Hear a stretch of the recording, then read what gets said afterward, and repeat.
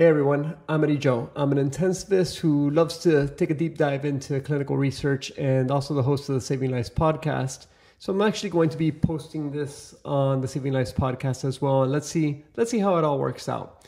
Today I'm going to be discussing an article that was published in the March issue of Critical Care. It's this one right here. And it was published on March 13th to be exact. It's titled Early Adjunctive Methylene Blue in Patients with Septic Shock, a randomized control trial.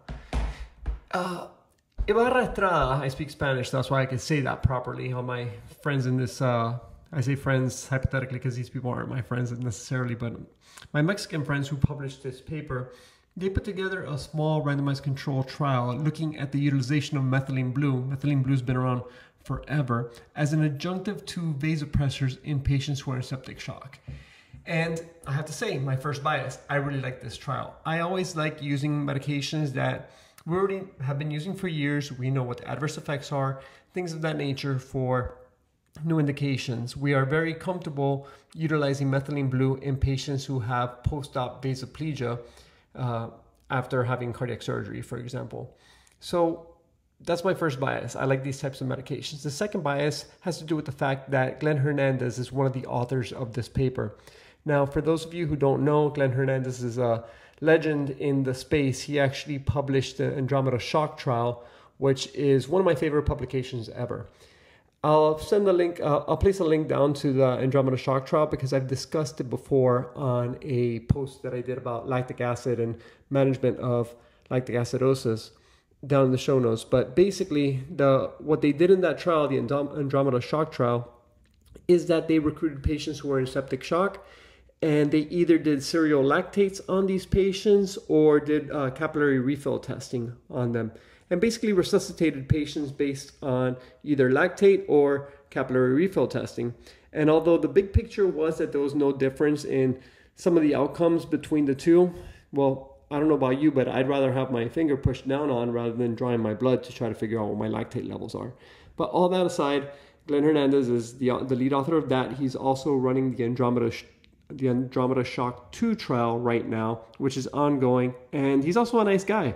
I'm actually have a connection with the guy through Twitter. Every time I ask a guy a question, he's quick to respond, very friendly, very pleasant. So those are my biases with regards to this trial and actually the authors of this. So one of the other reasons why I'm such a fan of the Andromeda Shock 2 trial, Andromeda Shock trial, actually carries over to this particular trial on methylene blue, and it has to do with the way that they assessed fluid responsiveness on their patients who had septic shock. In other words, they were not giving patients just IV fluids willy-nilly. Hey, 500 cc's of LR, let's see what happens. No, they were being very methodical, very careful, doing the best that they can when it comes to resuscitating patients who are in septic shock. So they're quite sophisticated in what they did. But before I continue, I'd like to recommend you to read the article for yourself. It's actually free for you to download. The citation is down in the show notes because this is not medical advice. I'm not telling you how to practice. And again, these are very preliminary data for which the authors are calling for more data, more people to do a larger randomized control trial on methylene blue. At this time, I'd also like to do the cheesy YouTube thing and ask you to go ahead and leave a like button if I teach you absolutely anything during this particular video. Leave a comment if you have a question. I'll try my best to answer it for you. And if you have not subscribed to the channel yet, please go ahead and do so because it helps this content, as well as all my other content, reach larger audiences. So let's talk quickly about how the typical sepsis management goes. So a patient shows up during sepsis, they get blood cultures, antibiotics, fluid, they get their lactates checked, all the typical things that we do. If the fluids do not restore the patient's perfusion and restore the MAP of 65, the magic number that we have all chosen, well, then the patients go ahead and receive norepinephrine as their first-line vasopressor. This is, surviving sepsis guideline stuff. If the norepinephrine is not cutting it, then we go ahead and we add vasopressin. The threshold at which vasopressin is added is currently being debated, but I'm not going to get into this to nitty-gritty management of sepsis in this particular video, but obviously it's more complicated than that. But generally speaking, that's what we go ahead and we do. And this is where methylene blue comes in, because what if there is a tool that we already have in our toolboxes? We already have like contracts with the manufacturers. We know it's cheap. We know it's readily available. We know what its side effects. What if there's things of this nature that are available that are sitting on our shelves in our pharmacies and our hospitals? Wouldn't that be quite helpful? Because we already know, as I mentioned before, that methylene blue does help treat patients who have post-op vasoplegia. Whenever I'm teaching people shock, I ask them for the 4 types of shock, and they say cardiogenic, hypovolemic, septic. We all know that septic shock actually falls under the subcategory of distributive shock, and post-op vasoplegia also falls under there. Just that a lot of people don't take care of patients after open heart surgery, so that's why it kind of falls off the radar. But I will say the obstructive shock is very, very frequently forgotten, but that's a different process there. But something that is in common between patients with septic shock and post-op vasoplegia is that their whole nitric oxide synthesis, redistribution, all that stuff just goes a little bit haywire. So the whole idea here is that methylene blue helps keep that under control and then makes the patients restore their normal vascular tone, and that's how they benefit from these particular treatments. On my website where I discuss methylene blue, I have reviewed 2 different studies, one which took place in 2001, another one that took place in 2002, where they kind of gave methylene blue as like a last-ditch effort. But here they're doing it early in the course of the patient's septic shock. And again, I'll go through that in a little bit. So from a mechanism of action standpoint, to quote the paper on what methylene blue does, because I can't seem to put this into my brain, methylene blue is a specific inhibitor of the inducible nitric oxide synthase, as well as soluble guanylate. Yep, I said that correctly this time, cyclase. And so what this does, as I mentioned before, is that it restores the normal behavior of the blood vessels when there's too much nitric oxide going around, and therefore causes a vasopressor-like effect. We already had inklings that this worked based on those data from 2001 and 2002, but it kind of went away. It fell out of favor. More people didn't do research on it for whatever reason that I'm not going to get into here.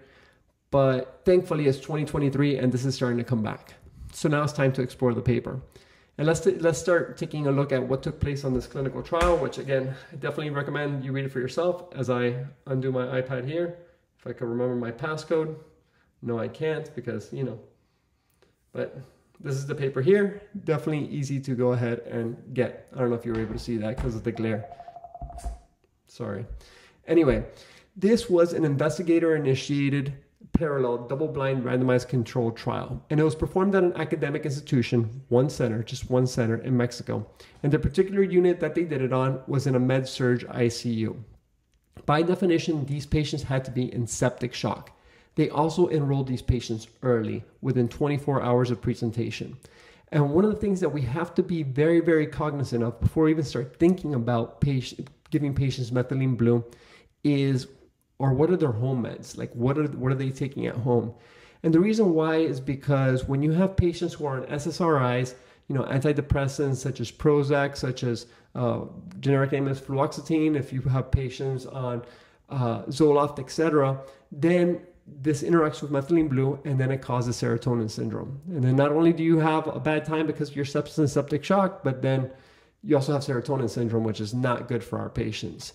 So for example, when we provide methylene blue for our patients in the cardiovascular ICU, well, there we always review the med list because obviously these people are admitted 95% of the time they're not emergent. But we have a good idea of what their home meds are, and we could not give methylene blue if they are on SSRIs. There are other exclusion criteria for which patients did not get enrolled in the trial, but read that for yourself because we'll be here forever. And I know that you're trying to get out, and I've already been rambling for almost 10 minutes. Holy cow. So let's talk next about the dosing of methylene blue. And here the dosing is different than what they usually use in patients in the cardiothoracic ICU. Again, the reason why it's used in the cardiothoracic ICU is for post-op vasoplegia, which is usually self-limited, lasts about 6 hours, sometimes a little bit longer, but we all know that that sepsis and septic shock lasts longer than 6 hours. These people are sick for longer periods of time. So what they did here is that they infused 100 milligrams of methylene blue and they let that run over 6 hours. And they did this for 3 days on these patients. So this was in addition to the normal sepsis management, fluids, antibiotic source control, all of those things. And I have to, again, tip my hat to the people who wrote this study because of how they assessed fluid responsiveness. They did a fantastic job. They did echocardiograms with certain measurements. They looked at pulse pressure variation, tidal volume challenges, as well as respiratory variation of carotid peak flow velocity. When it comes to that last one, I can't say I'm an expert at that. I've never done it before. But in other words, this is the best resuscitation that we know how to do today. And these authors did it. So definitely my hat tip to them. They were able to enroll a total of 91 patients in the study. And this was not a huge amount of study. Again, they were just trying to, tease out what would happen. But when you look at some of the outcomes, this is not enough to power the study appropriately for certain outcomes such as mortality. And this is why the authors recommend that a larger randomized controlled trial be performed to go ahead and prove this and to power the study appropriately to find a better result. So let's go ahead and look at the outcomes. This is what we're here for. The primary outcome was the time to vasopressor discontinuation in hours. And this outcome ended up being statistically significant. Here they found that the methylene blue group had vasopressors discontinued at a median of 69 hours. The control group, however, had a discontinuation at a median of 94 hours. So a lot longer period of time for the patients in the control group. The secondary outcome was vasopressor-free days at 28 days. And here the methylene blue was also beneficial where the median was 23.9 vasopressor-free days versus 19.5 in the control group. This gave a median difference of 1 day. Right off the bat, without looking at the secondary outcomes, one can deduce that the ICU length of stay should be shorter in the methylene blue group.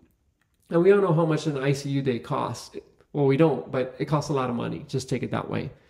As the patients got out of shock earlier, one would hope that the cumulative fluid balance would end up being less in the methylene blue group. And this also ended up being true.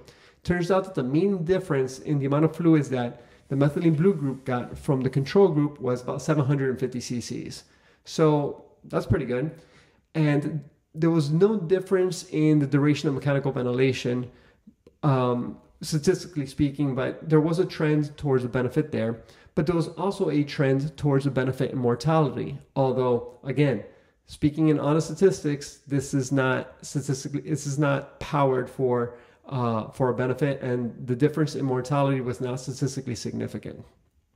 It was pretty clear cut, though, that there was an improvement in the ICU length of stay, with the median being 1.5 days shorter in the ICU compared to the control group, as well as the hospital length of stay, which was 2.7 days shorter, speaking on a median scale. Now, I really need to get back to the mortality outcome. These clinicians did a fantastic job of identifying these patients and starting them on the appropriate therapies very early in their course. In addition, they used the absolute best technologies that we could do to assess for fluid responsiveness. I mean, I don't know of, realistically speaking, I don't know that the vast majority of intensivists are doing echocardiograms on all these patients and pulse pressure variation and these other things that we should be using, right? A lot of clinicians are just going, they kind of need 500 cc's. They give them 500 cc's and call it a day. That's really not the way we should be practicing medicine. But despite this optimal fluid resuscitation, optimal management, they still found that the control group had a mortality of 46% in these patients with septic shock, which is kind of mind-blowing. Recently, in 2015, 2016, there were 3 trials that looked at fluid resuscitation in different manners, which were the PROMISE, PROCESS, and ARISE trials. And all of these showed mortalities between 20 to 30%. But one of the things you need to consider here is that the Apache scores, Apache tells us the severity of illness of these patients, the Apache scores here were higher than what they enrolled in, for example, the PROMISE trial, where they had approximately 30% mortality. So it's just something to keep in mind before you try to criticize this group for having such high sepsis mortality.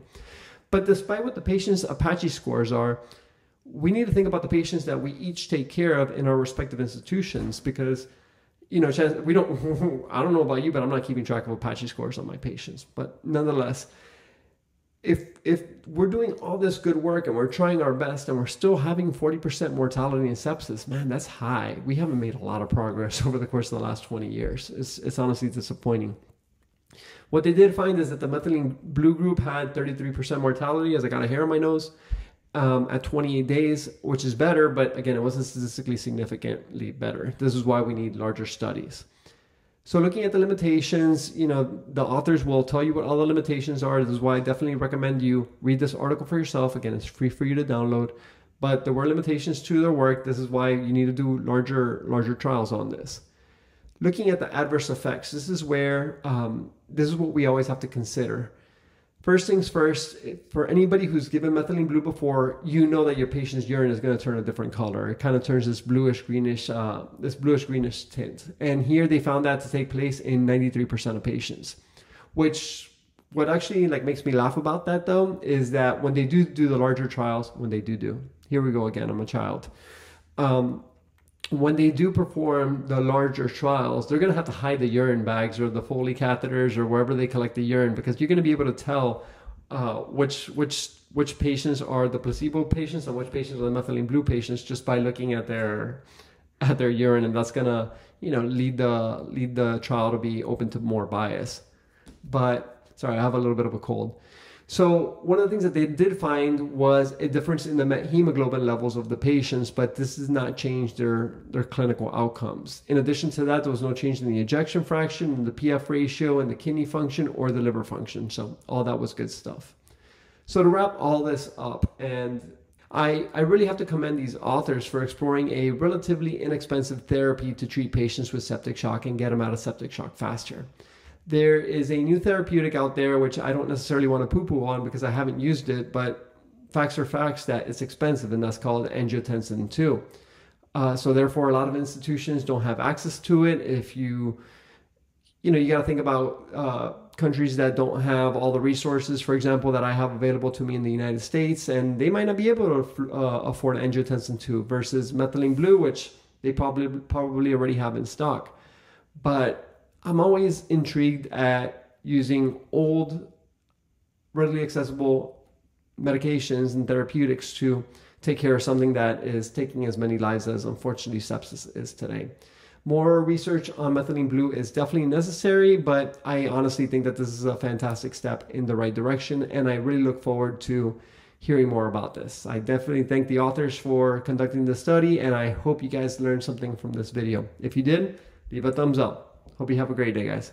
Bye.